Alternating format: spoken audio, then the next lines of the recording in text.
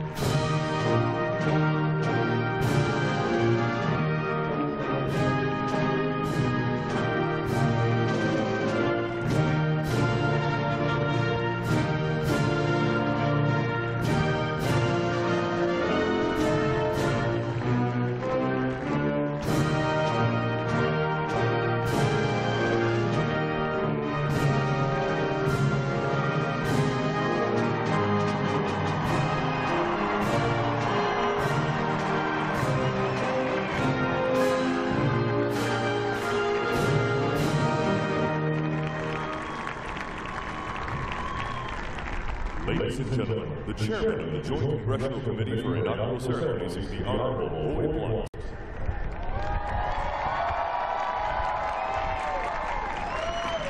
Thank you all. If you have a seat, you can sit down. Mr. President, Mr. Vice President, Mr. President-elect, Mr. Vice President-elect, ladies and gentlemen, welcome to the inauguration of the 45th President of the United States of America.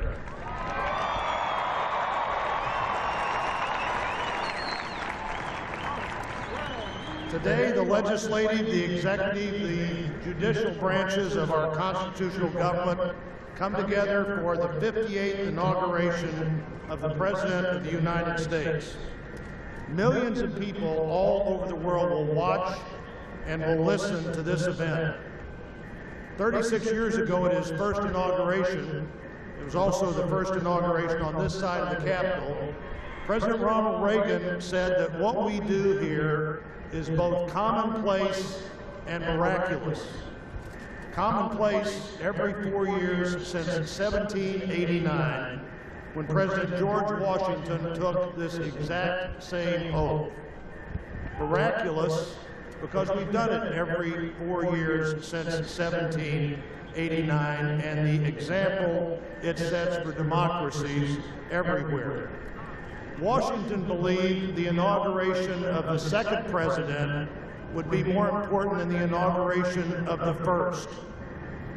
Many people had taken control of the government up until then, but few people had ever turned that control willingly over to anyone else. And as important as the transfer of the first transfer of power was, many historians believe that the next election was even more important. When in 1801, one group of people, arguably for the first time ever in history, willingly, if not enthusiastically, gave control of the government to people they believed had a dramatically different view of what the government would, should, and could do. After that election that actually discovered a flaw in the Constitution itself, which was remedied by the 12th Amendment, Thomas Jefferson, at that inauguration, beyond the chaos of the election that had just passed, said, "We are all Republicans, we are all Federalists." After 4 years of civil war, Lincoln's second inaugural speech tried to find reason for the continued war when he pointed out that both sides prayed to the same God. He'd earlier written about those fervent prayers that one side must be and both sides may be wrong. But in 1865, he looked to the future, and the memorable moment in that speech was with malice toward none and charity for all. In the middle of the Depression, the country was told that the only thing we had to fear was fear itself. And President Kennedy talked about the obligation in democracy to country. The great question that day was, ask what you can do for your country. So we come to this place again, commonplace and miraculous, a national moment of celebration, but not a celebration of victory, a celebration of democracy. And as we begin that celebration, I call on His Eminence Timothy Michael Cardinal Dolan, Reverend Dr. Samuel Rodriguez, and Pastor Paul Whitecane to provide readings and the invocation.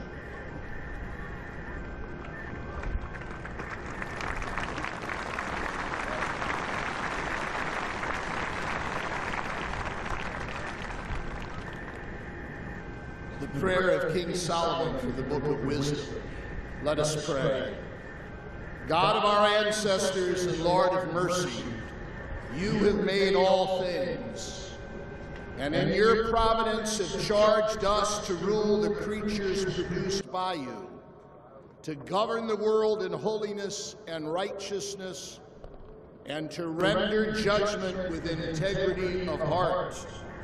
Give us wisdom, for we are your servants, weak and short-lived, lacking in comprehension of judgment and of laws. Indeed, though one might be perfect among mortals, if wisdom which comes from you be lacking, we count for nothing. Now with you is wisdom, who knows your will and was there when you made the world, who understands what is pleasing in your eyes, what is conformable with your commands. Send her forth from your holy heavens, from your glorious throne dispatch her, that she may be with us and work with us, that we may grasp what is pleasing to you. For she knows and understands all things, and will guide us prudently in our affairs, and safeguard us by her glory. Amen.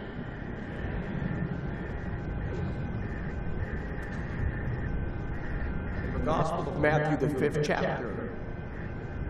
God blesses those who are poor and realize their need for Him, for the kingdom of heaven is theirs. God blesses those who mourn, for they will be comforted. God blesses those who are humble, for they will inherit the earth. God blesses those who hunger and thirst for justice, for they will be satisfied. God blesses those who are merciful, for they will be shown mercy. He blesses those who are pure in heart, for they will see God. God blesses those who work for peace, for they will be called children of God. God blesses those who are persecuted for doing right, for the kingdom of heaven is theirs. And God bless you when people mock you and persecute you and lie about you and say all sorts of evil things against you because you are my followers. For you are the light of the world, like a city on a hilltop that cannot be hidden. No one lights a lamp and then puts it under a basket. Instead, a lamp is placed on its stand where it gives light to everyone in the house. In the same way, let your good deeds shine out for all to see, that everyone will praise your heavenly Father. Respectfully, in Jesus' name.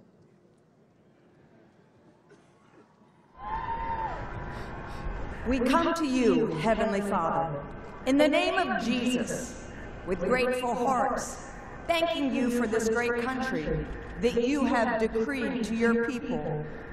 We acknowledge we are a blessed nation with a rich history of faith and fortitude, with a future that is filled with promise and purpose. We recognize that every good and every perfect gift comes from you, and the United States of America is your gift, for which we proclaim our gratitude.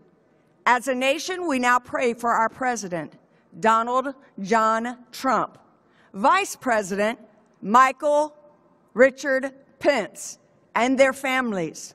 We ask that you would bestow upon our President the wisdom necessary to lead this great nation, the grace to unify us, and the strength to stand for what is honorable and right in your sight.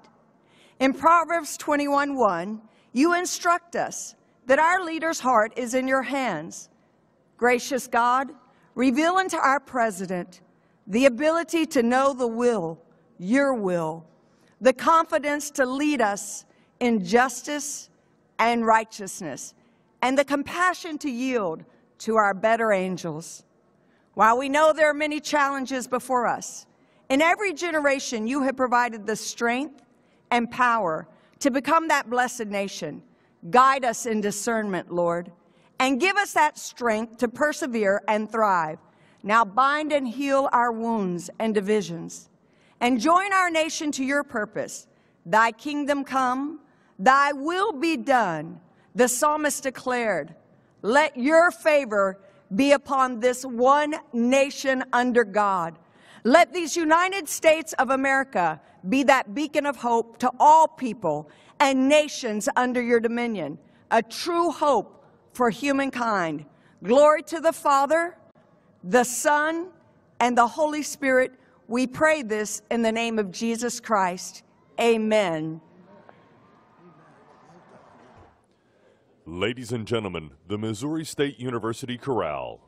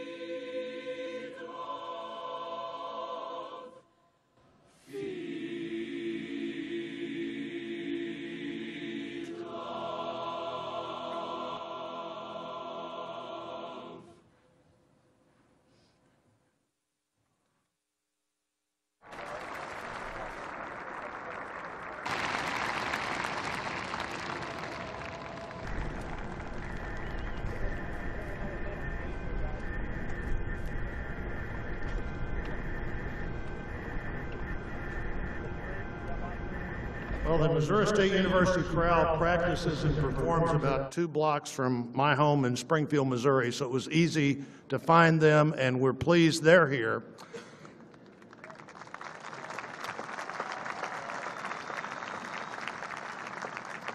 It's also a great opportunity for me to introduce my colleague, the Senator from New York, Chuck Schumer.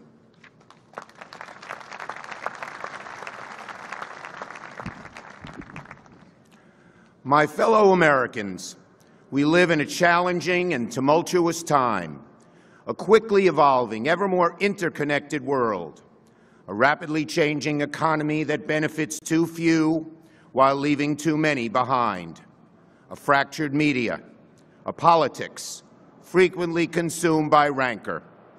We face threats, foreign and domestic. In such times, faith in our government, our institutions, and even our country can erode. Despite these challenges, I stand here today confident in this great country for one reason: you, the American people.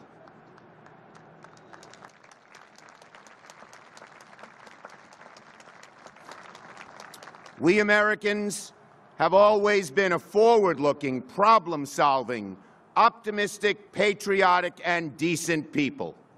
Whatever our race, religion, sexual orientation, gender identity, whether we are immigrant or native-born, whether we live with disabilities or do not, in wealth or in poverty, we are all exceptional in our commonly held yet fierce devotion to our country, and in our willingness to sacrifice our time, energy, and even our lives to making it a more perfect union.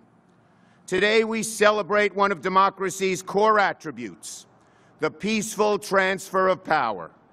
And every day we stand up for core democratic principles enshrined in the Constitution: the rule of law, equal protection for all under law, the freedom of speech, press, religion, the things that make America, America.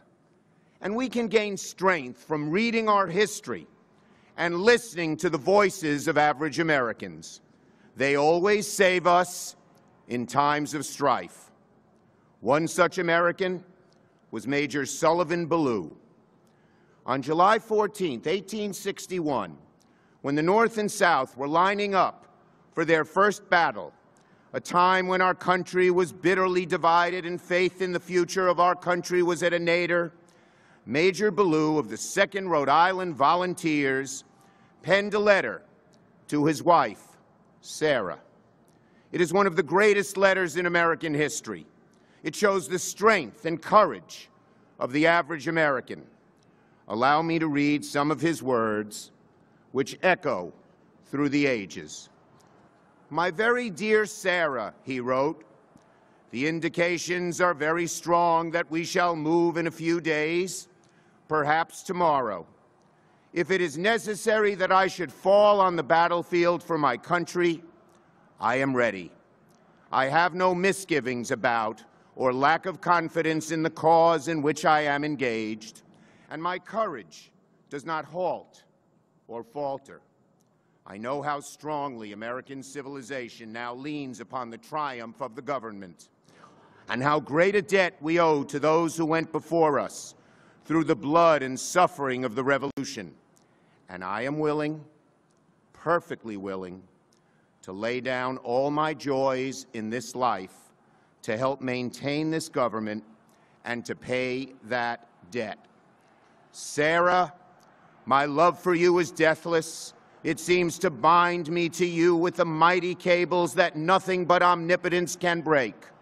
And yet, my love of country comes over me like a strong wind and bears me irresistibly on with all these chains to the battlefield." Sullivan Ballou gave his life on the battlefield a week later at the first battle of Bull Run. It is because Sullivan Ballou and countless others believed in something bigger than themselves and were willing to sacrifice for it, that we stand today in the full blessings of liberty, in the greatest country on earth. And that spirit lives on in each of us, Americans whose families have been here for generations and those who have just arrived. And I know our best days are yet to come. I urge all Americans to read Ballou's full letter. His words give me solace, strength. I hope they will give you the same.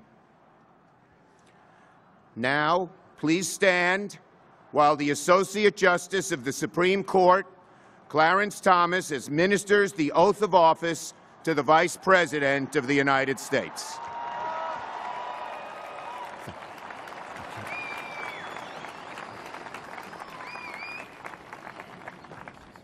Thank you for doing this. Place your hand on the Bible. Raise your right hand. The Bible. Mr. Vice President-elect, would you raise your right hand and repeat after me? I, Michael Richard Pence, do solemnly swear. I, Michael Richard Pence, do solemnly swear That I will support and defend the Constitution of the United States that I will support and defend the Constitution of the United States against all enemies, foreign and domestic. against all enemies, foreign and domestic. That I will bear true faith and allegiance to the same. That I will bear true faith and allegiance to the same. That I take this obligation freely, That I take this obligation freely, without any mental reservation or purpose of evasion. without any mental reservation or purpose of evasion. And that I will well and faithfully discharge And that I will well and faithfully discharge the duties of the office on which I'm about to enter. the duties of the office on which I am about to enter. So help me God. So help me God. Congratulations.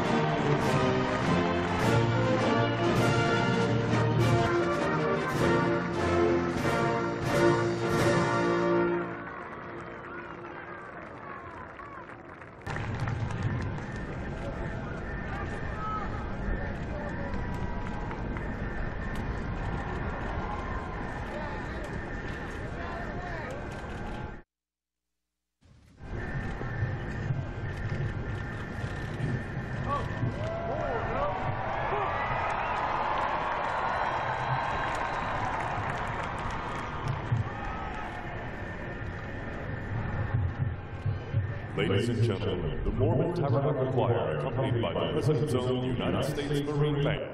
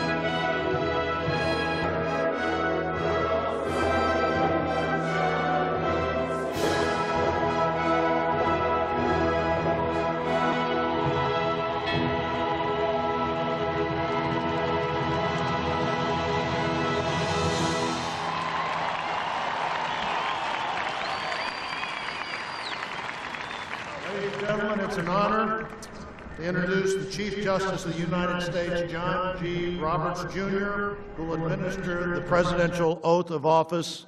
Everyone, please stand.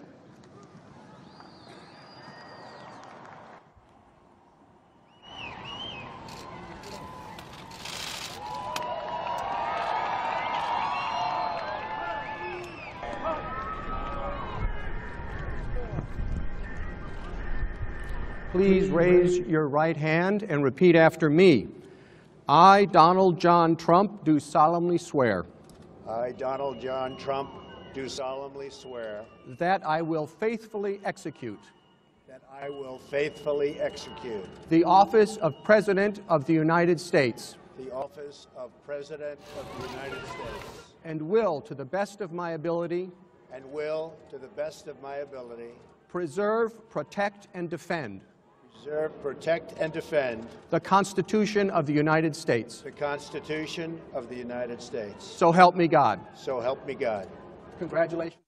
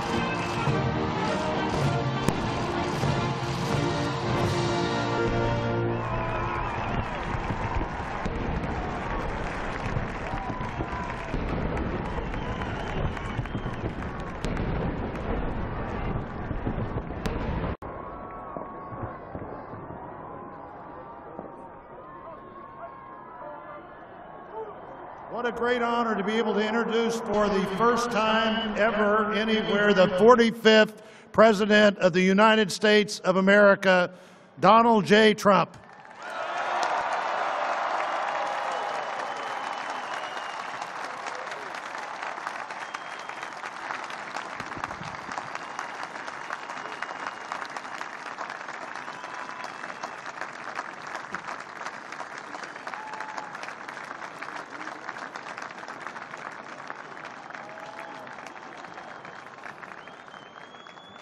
Chief Justice Roberts, President Carter, President Clinton, President Bush, President Obama, fellow Americans, and people of the world, thank you.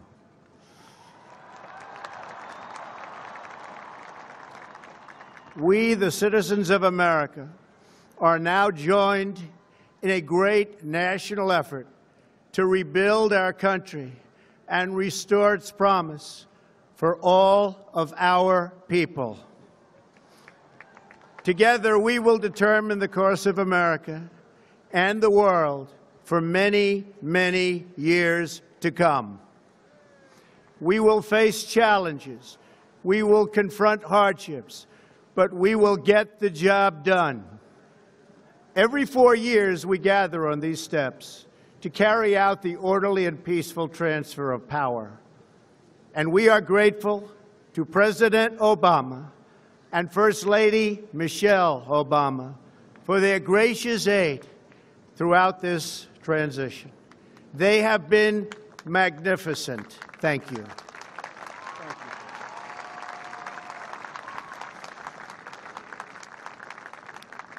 Today's ceremony, however, has very special meaning, because today we are not merely transferring power from one administration to another or from one party to another, but we are transferring power from Washington, D.C., and giving it back to you, the people.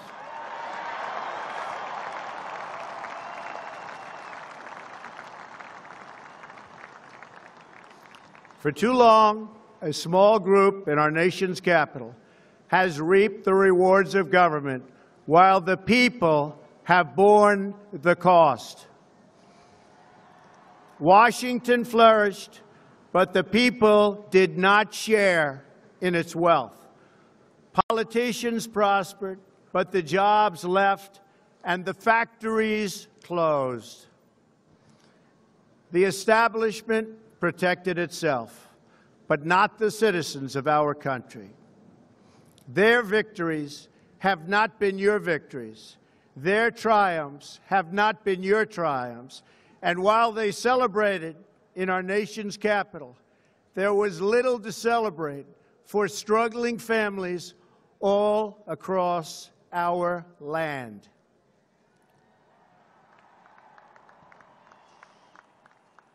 That all changes starting right here and right now, because this moment is your moment. It belongs to you.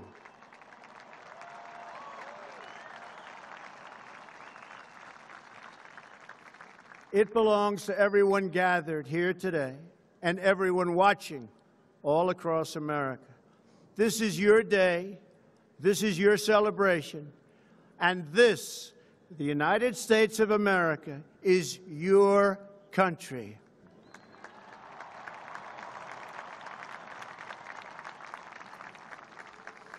What truly matters is not which party controls our government, but whether our government is controlled by the people. January 20th, 2017 will be remembered as the day the people became the rulers of this nation again.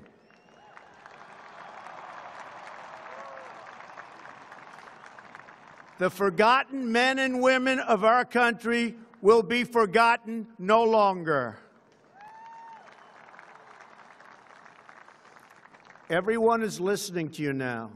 You came by the tens of millions to become part of a historic movement, the likes of which the world has never seen before.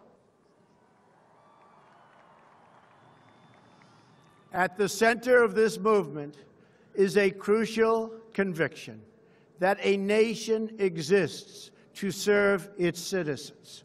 Americans want great schools for their children, safe neighborhoods for their families, and good jobs for themselves. These are just and reasonable demands of righteous people and a righteous public. But for too many of our citizens, a different reality exists. Mothers and children trapped in poverty in our inner cities, rusted out factories scattered like tombstones across the landscape of our nation, an education system flush with cash, but which leaves our young and beautiful students deprived of all knowledge, and the crime and the gangs and the drugs that have stolen too many lives and robbed our country of so much unrealized potential. This American carnage stops right here and stops right now.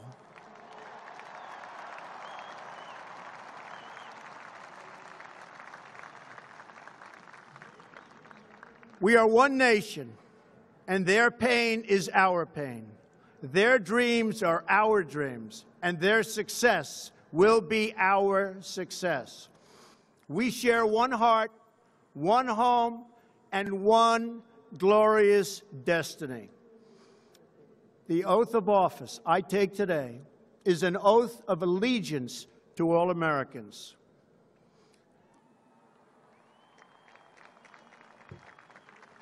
For many decades, we've enriched foreign industry at the expense of American industry, subsidized the armies of other countries while allowing for the very sad depletion of our military.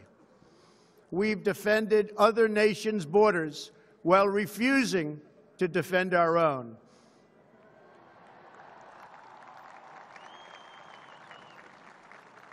And spent trillions and trillions of dollars overseas while America's infrastructure has fallen into disrepair and decay.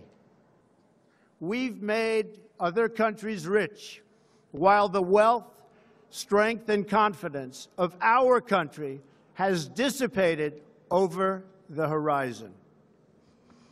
One by one, the factories shuttered and left our shores, with not even a thought about the millions and millions of American workers that were left behind. The wealth of our middle class has been ripped from their homes and then redistributed all across the world. But that is the past, and now we are looking only to the future.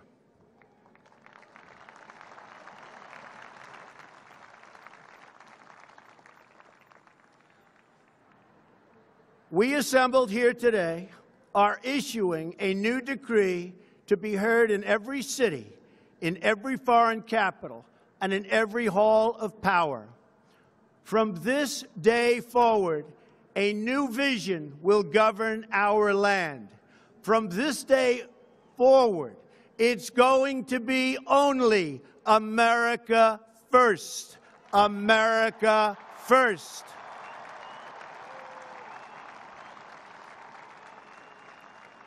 Every decision on trade, on taxes, on immigration, on foreign affairs will be made to benefit American workers and American families. We must protect our borders from the ravages of other countries making our products, stealing our companies, and destroying our jobs.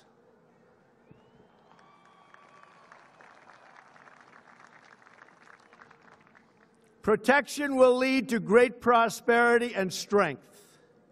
I will fight for you with every breath in my body, and I will never, ever let you down.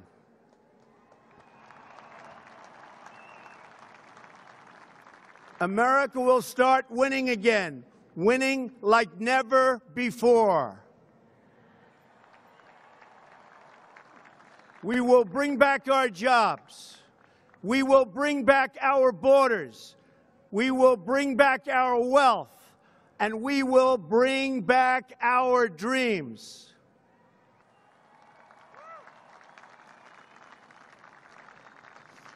We will build new roads and highways and bridges and airports and tunnels and railways all across our wonderful nation.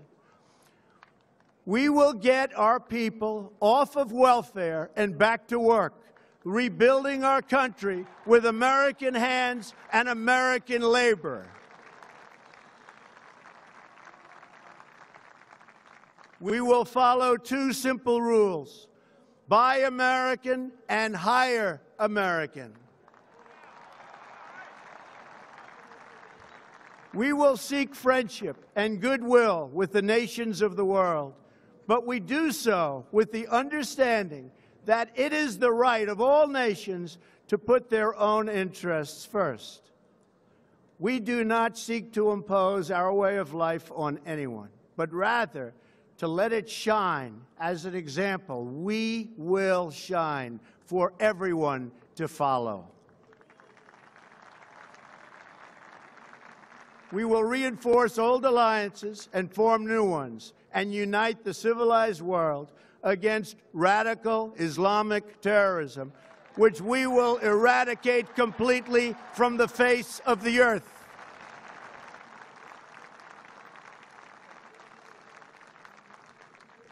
At the bedrock of our politics will be a total allegiance to the United States of America. And through our loyalty to our country, we will rediscover our loyalty to each other.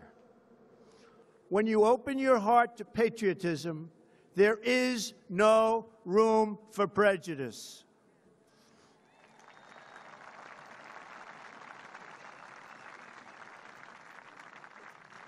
The Bible tells us how good and pleasant it is when God's people live together in unity. We must speak our minds openly, debate our disagreements honestly, but always pursue solidarity. When America is united, America is totally unstoppable.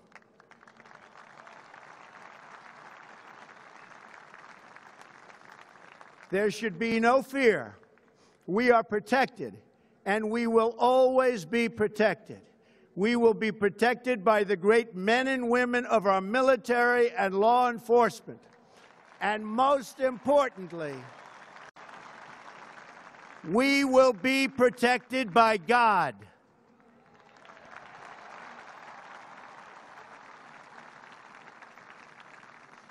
Finally, we must think big and dream even bigger. In America, we understand that a nation is only living as long as it is striving. We will no longer accept politicians who are all talk and no action, constantly complaining but never doing anything about it.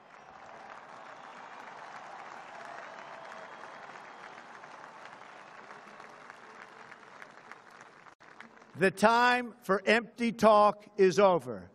Now arrives the hour of action.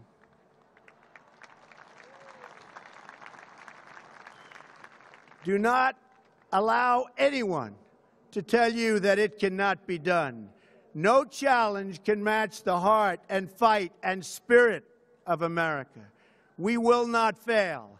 Our country will thrive and prosper again.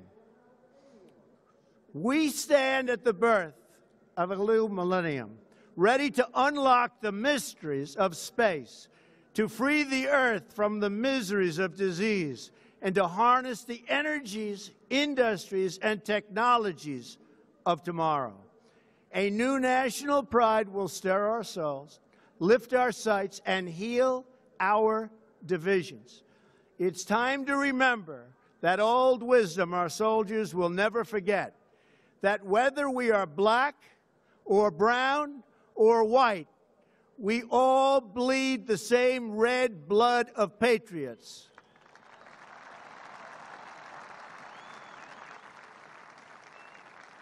We all enjoy the same glorious freedoms, and we all salute the same great American flag.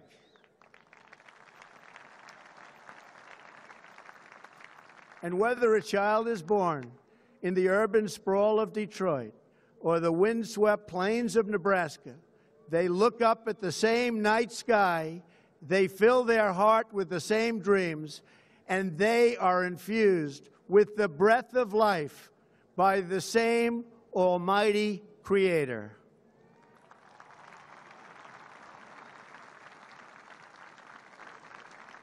So to all Americans in every city, near and far, small and large, from mountain to mountain, from ocean to ocean, hear these words: you will never be ignored again.